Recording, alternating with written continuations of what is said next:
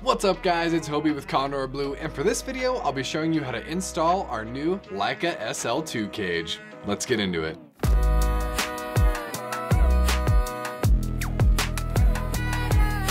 If you're familiar with our cages, you'll find a lot of the great features you've come to expect from Kondor Blue. NATO rails on every side, a safety release cold shoe, and our quick release ARCA system common with our hybrid camera designs.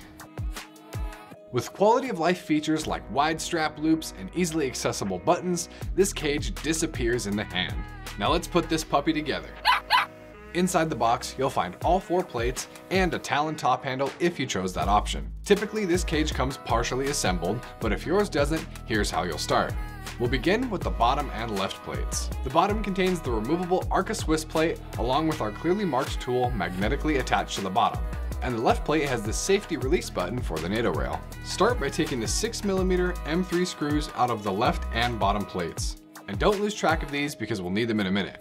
Now slide the tongue of the bottom plate into the groove on the left and reinsert the screws. Finger tight plus a quarter turn is plenty. Now we'll set those aside and take a look at the top and right plates. You'll want to remove all the screws from both plates, then reinsert the tongue of the top plate into the groove on the right plate with the strap loop right side up like this. Then reinsert 2 of those screws connecting the plates together. Now we should have 2 L-shaped pieces like this, and they should easily slide together like so. Put in those 4 leftover screws and your cage is assembled. Now it's time for the camera.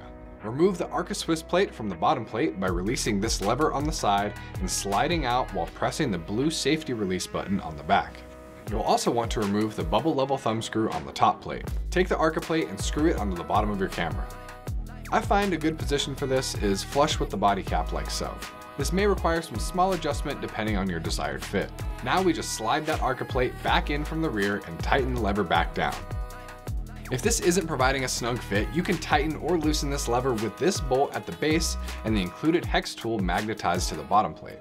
Lastly, we'll put the bubble level thumb screw back in as a second point of contact. If you wish to take advantage of the camera's hot shoe on top, this small plate is removable via the small screw underneath. Your camera is still well secured even without this. If you purchase the top handle as well, just loosen the thumb screw in the front and slide it onto the top NATO rail of the cage while depressing the safety release pin. Then retighten the thumb screw and you're ready to shoot. If you wish to rig out your camera even further, we have a variety of accessories and rigs to take advantage of. And if gray isn't your style, we also have this cage available in a stealthy raven black. Be sure to explore all the Kondor Blue ecosystem to further enhance all the features of this beautiful camera. I'm Hobie with Kondor Blue, and don't forget to stay creative.